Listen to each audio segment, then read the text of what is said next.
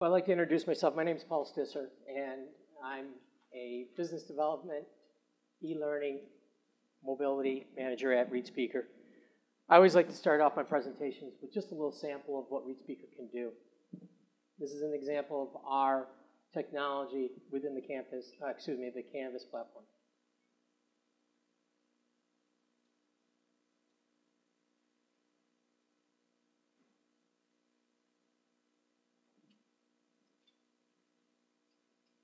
Welcome to our ReadSpeaker session at InstructureCon. Andreas Persson. Local, June 18th at 3:09 p.m. BR course, June 18th at 7:09 a.m. No unread replies. No unread replies. No replies. So what you're seeing there is an example of the different things that it's reading here. So one of our examples is also the highlighting functionality. No replies. My name is Paul Stisser and I will be your presenter today on ReadSpeaker, Enhancing the Learning Experience, the Future of Education. Today we will be discussing TTS role in education and ReadSpeaker's integration within Canvas. I look forward to your feedback. Paul. Unread. Collapse replies. So you can see an example of our technology as we go along. So today what we're really here to do is to talk about the role of TTS, the engagement that it's doing in enhancing the learning experience of today's learner. Our agenda is really to also introduce ReadSpeaker, our role that it is in education today, talk a little bit more about our technology and how it's being used on your campus today. One way or another, I have to believe that our solution is being utilized with one of our publishers that we're working with, or one of the campus websites, one of the websites your students are accessing. Our solution is one of those things that enhances the learning experience by bridging the ability to convert your audio, your digital content into audio at any time and anywhere on the fly. When we often talk about ReadSpeaker, people always like to categorize as kind of that assistive technology, as that solution that is designed more for the Disability Service Office. Yeah, we are there to support that and enhance that learning experience. But also it's a little bit more. It's really to, quote unquote, fit into the universal design of learning principles. The ability to provide content in an alternative way or a multiple means of representation. And also the ability for that student to engage in that content elsewhere. We know today's learners are accessing content on multiple devices in today's BYOD environment. We know they're using desktops, laptops, mobile phones, iPads. They're looking for this information everywhere that they can. ReadSpeaker is a SaaS, so there's nothing to download on the student's end, user end. All they have to do is press the button, and dynamically that content is converted into audio. What really helps cater to the different learning styles out there. Today's learners, let me back it up a little. As more and more students get access to higher ed, K-12, we're seeing that we're getting all different styles of learners. We have a generation of books on tape learners, people who are mobile learners, multitaskers. But we also have, a population out there that is roughly, I've seen all different numbers, anywhere from 20% to 30% that are classified as learning different, learning disabled, and also have dyslexia. ReadSpeaker is ideal to fit into their learning style in those areas. And as these learners get more access to higher education and also to more advanced courses in the K-12 marketplace, we're really looking at ways to level that playing field. And that's one of the tools that ReadSpeaker really does. Workings of text-to-speech. Well, they always like to say, hey, where are some of the studies that back it up? The role of text-to-speech, the role of, of what ReadSpeaker is providing. And I always like to source two big studies that are out there. One by the Journal of LD on bimodal learning. Let me enlarge that a little bit if I can. Right now, let me back that up. I apologize. And it really discusses the bimodal learner. We know that the students are looking to access information in an alternative way besides just the text. We got to see the keynote today, and they're talking about students being able to access information. And just a little bit more background on my history. You know, I spent 14 years of teaching in Rochester, New York, working with students who are learning disabled. I have a extensive background of working in trying to make learning a little bit more fun and engaging students to kind of level that playing field.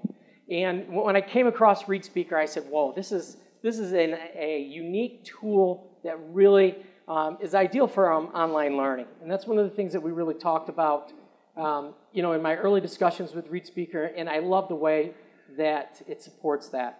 The other one that really hit home as an educator, centered around the Missouri system, or the AT study on TTS, ways that it improved the students' outcomes. Well, you can go down there, hey, it increased, you know, the graduation rate. There's all different numbers in here. The one as an educator that I love the most is the second one to the bottom that highlights 95% decreased reliance on human assistance. It leveled the playing field. It made them more independent learners. The ability to listen to content in that UDL alternative way met to their learning strategy, their learning comfort level, to where, or excuse me, their learning style, and it really advanced their ability to compete in the classroom.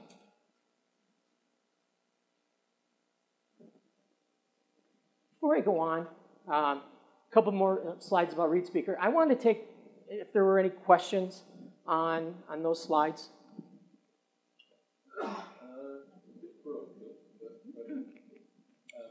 The accent, is it available accent other than American, just for English students in the UK? It's always. I think that is a great question, and I think I'll answer it in this slide right here. Okay? So just really centered around the studies and the reports on that. And I'll get into really the background of ReadSpeaker and our functionality and the multiple languages. And if there aren't any other questions, I'll jump right into that. Okay. Well, we're the world's leader in online text-to-speech. We're the first ones to ever pioneer speech-enabling application for online. We're on over 5,000 websites globally. Some of my favorites are the World Digital Library, which is part of the Library of Congress. WebMD is a very popular one. NIH. I could go on for a long way centered around some of those.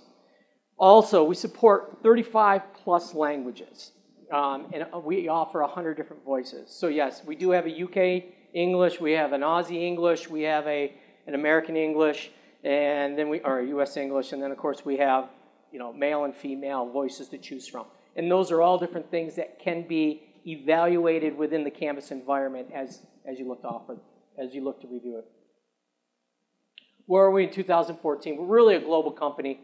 You know, we're based.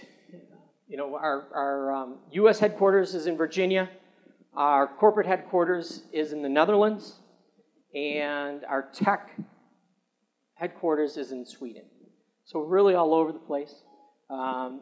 My home office isn't that far south in Florida, but it's, it is in Florida. So it also represents some of our employees and where we're located. Some of our client lists. Just give you a quick view of it. These are the solutions. And that's why I always say, hey, we're somewhere on your campus, somewhere being utilized. And this is just a snapshot of it.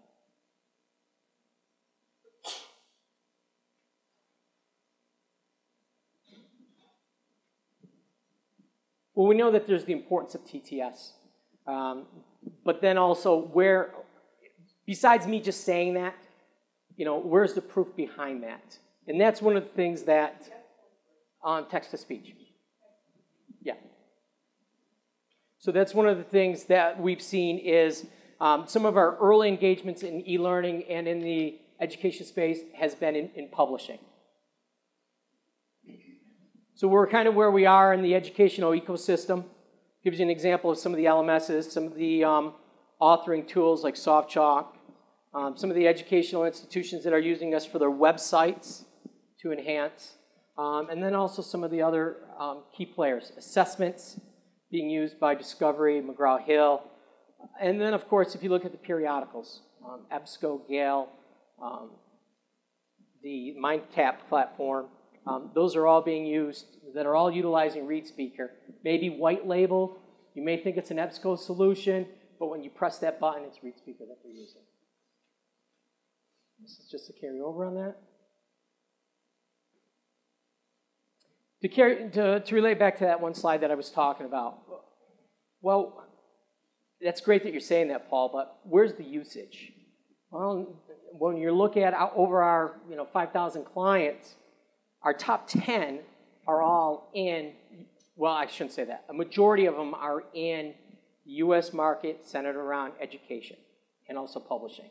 So if you look at the activations and where they're at, McGraw-Hill at over 30 million, and I believe that they will be hitting close to that 100 million mark of activations this year, just because it's been further rolled out. Also, if you look at some of the other publishers, centered around 7, 5, 3 million, so that's quite a bit of activations, and that's content that's being dynamically generated, pushing out and pushing back. And I think I might have just. These are some of the publishers. I think I kind of jumped a little ahead on that slide. So really, how does it work? There's no pre-recording. There is no production on your end. It's just the clicking of the button, ReadSpeaker servers, kick it back, and then kick it back to you, and we're converting that digital content on the fly, streaming dynamically. However you wish to describe it, that's what we're doing. I think it's pretty impressive. Also, some history on ReadSpeaker. We're not new kids on the block. We've been around for 12 years of experience in TTS. Our uptime, if you look at Josh's keynote that he had, our uptime was 99.94%. So right there with him in 2013. Also, this is a question that we always get. Because we're on so many different websites and so many different platforms, we work on all devices, all browsers, and all operating systems, as long as they're relatively up to date. I did have a professor who was evaluating our solution that was running a very old version of AOL. And it was a version as a browser that wasn't supported, and he needed to update that. So that was, I thought, was something. Also, a little later, I can give you kind of a 3-step process of how easy ReadSpeaker is to implement. It really is. This is something that you can have up and going in a couple hours. Also, our technology is always up to date. It's customized, it's customizable, so it can meet your special needs that you're looking for. And also the other one I think is very important, mainly when we look at our integration with Canvas, you're going to control your own linguistic library. So if something is not being pronounced accurately, you can go in and there's a spreadsheet that we provide, tweak it, push it out to us, and usually within 24 hours, that is then, once that page is refreshed, it will read the way that you expect. So if there's an issue, an example, last night I was doing a presentation, and the term was ready, and then the next word was, it should be read, and it was read as read. Because our technology kind of predicted that's the way, after following ready, that's the way that it should be pronounced, even though our company is ReadSpeaker. So that was something that I had to put in the request and then have it modified, and then when I refresh that page, it'll be up and running that way. So when we're talking about assessments and the ability to read different things accurately, this is a key functionality that we offer and we think is absolutely essential when it comes to that. So we've been partners with Canvas for a little less than a year. Well, I think more than a year, but our solution to where it was rolled out. And these are the early stages of our early adopters. Some of the ones that I've worked with, and I'm going to share some data on.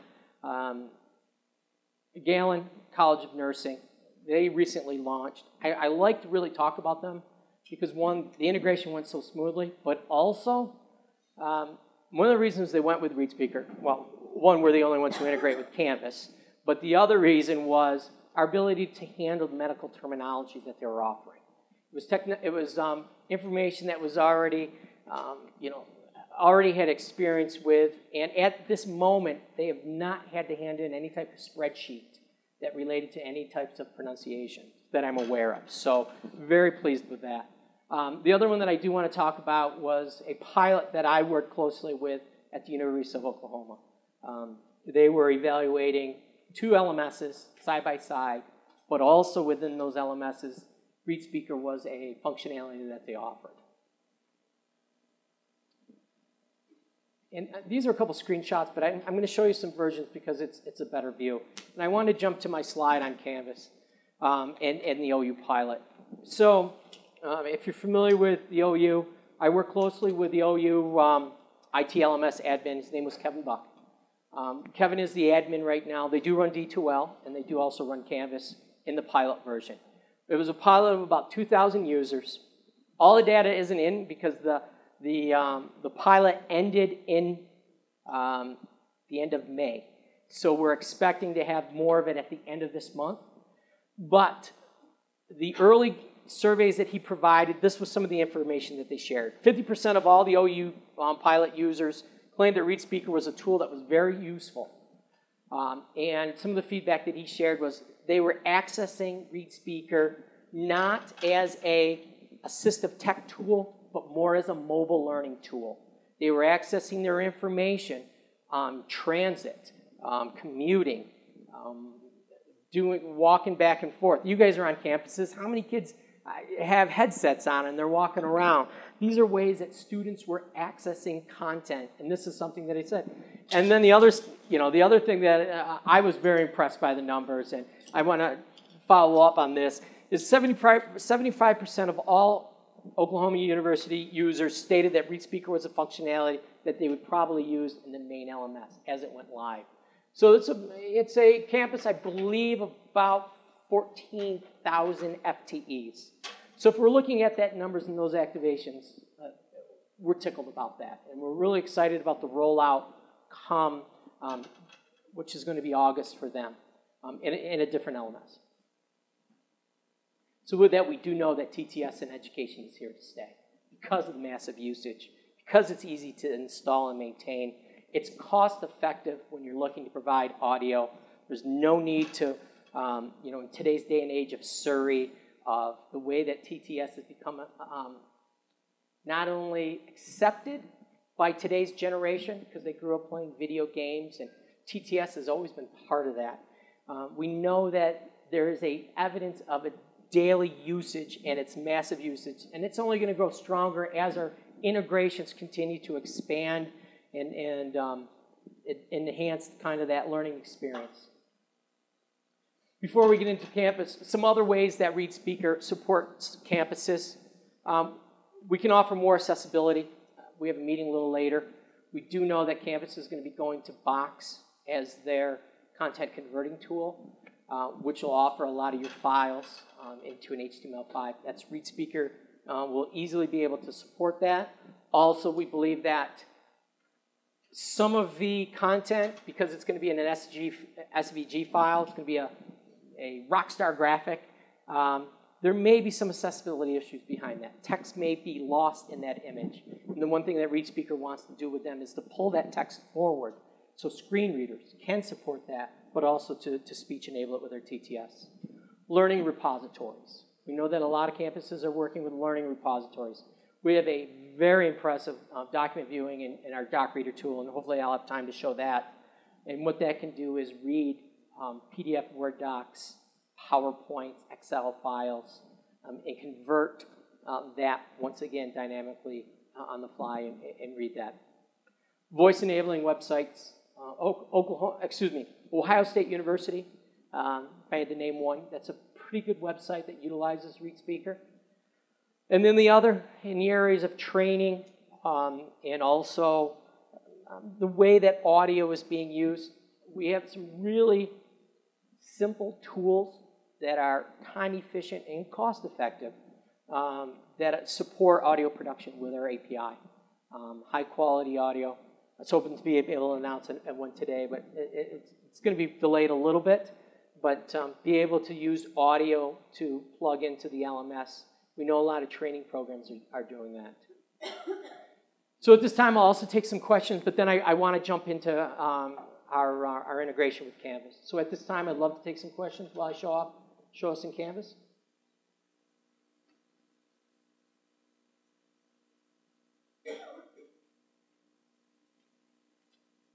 So if we were to highlight, talk about something in Canvas, the way the integration works, it's done through the global JavaScript. So it can be turned on and turned off via that. And when it's turned on, you then have a floating toggle bar, which will allow you to click and highlight or just press play. Now in the beginning, the reason why I showed you that, how it read a lot, that it's just an example of pressing play, and it will pick up pretty much, let's say there's parameters set up in the page. So it's going to read everything within that area to that. So it's going to read test, it's going to read the date, it's going to read everything.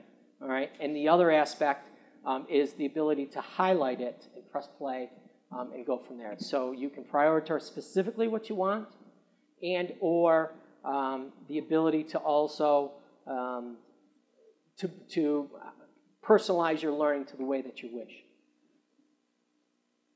So once again, turn off, turn on, floating toggle around. I know I got this blown up pretty good. So announcements. We will support all content in there.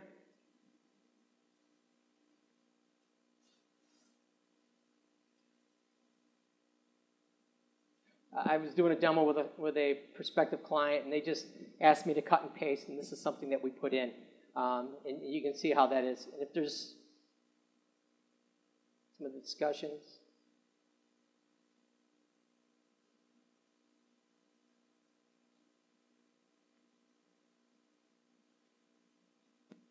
I'm going to pause it for a second because I do want to show some of this functionality. So you can highlight, turn it on and off if you wish. Also, you have the ability for your highlight options to be modified between words and sentences, sentence only, words only. Also, if you have some visual difficulties of viewing colors, the ability can also be modified and changed that way.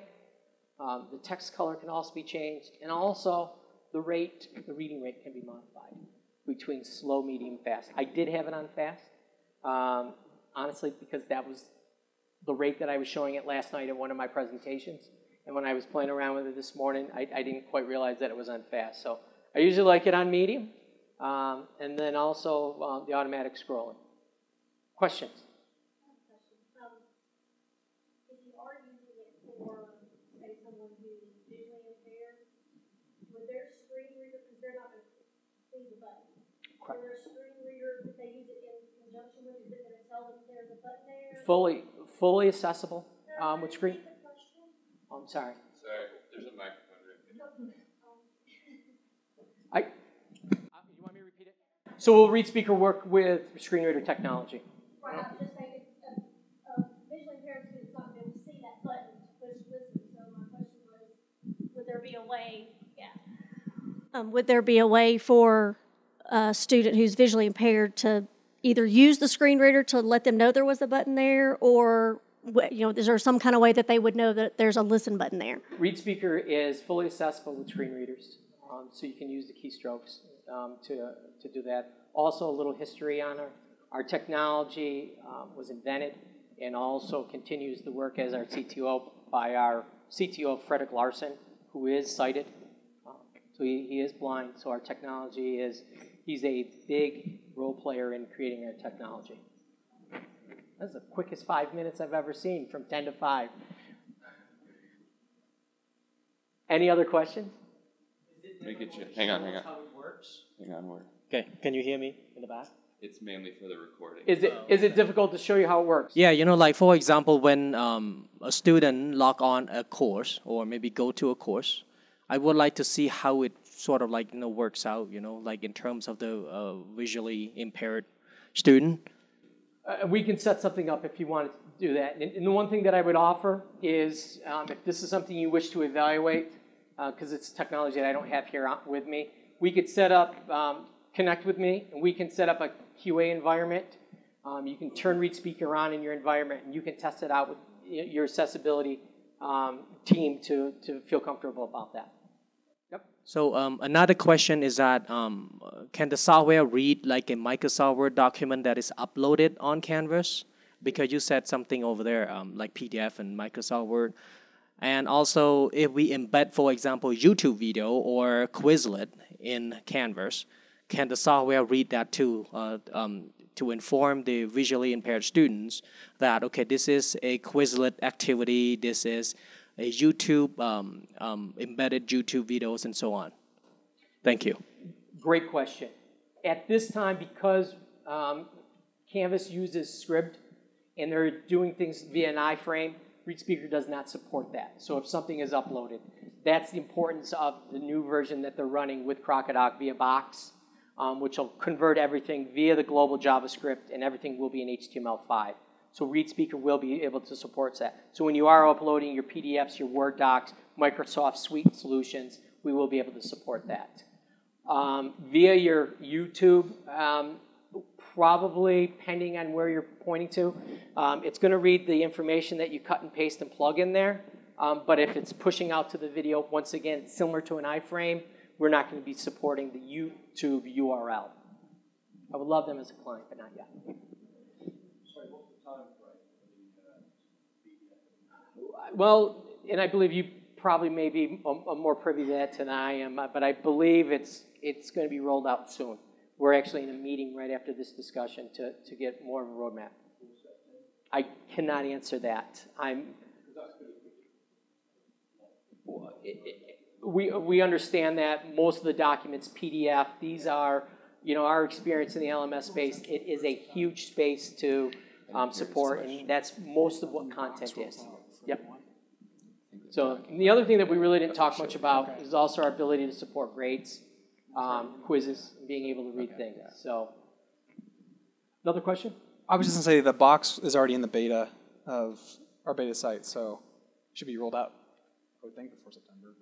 Terrific. I think we just have to test that out with our servers, but to be honest with you, we provided a proof of concept with Box last July, looking at their API. So we feel very comfortable moving with that. Hi. I just want to make sure you were just talking about quizzes, that the student then could read what the question says, what the possible answers are. They could hear that, mark that and hear that. That is correct. Okay. And if the instructor wrote comments when we grade, they can mark that and hear that. That is correct. If it's posted in the Canvas environment, it would read that, yes. Yeah, there's comment box after each question. Yep. So, okay, thank you.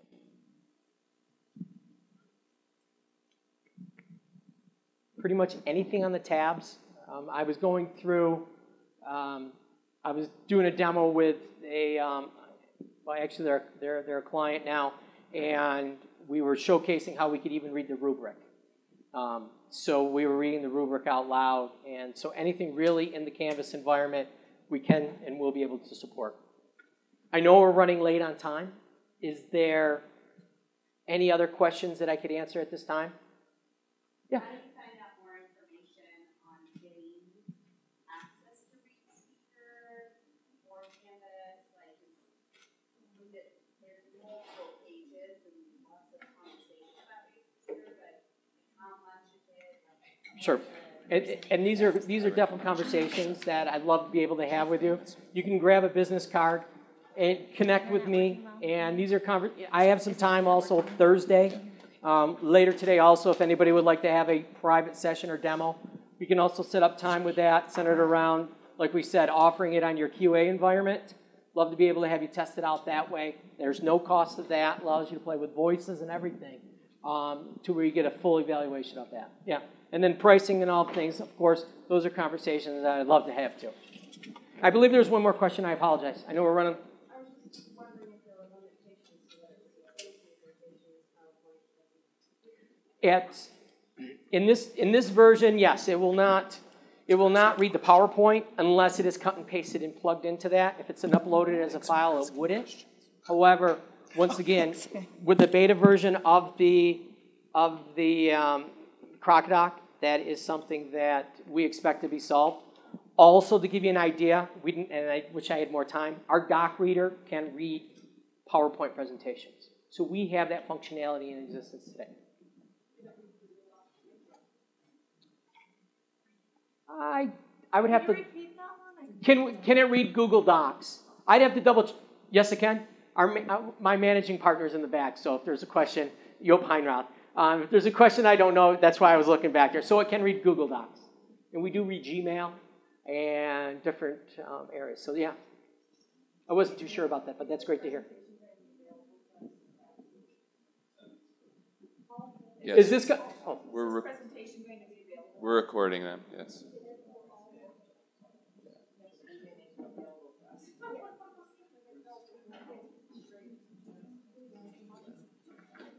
Any other questions?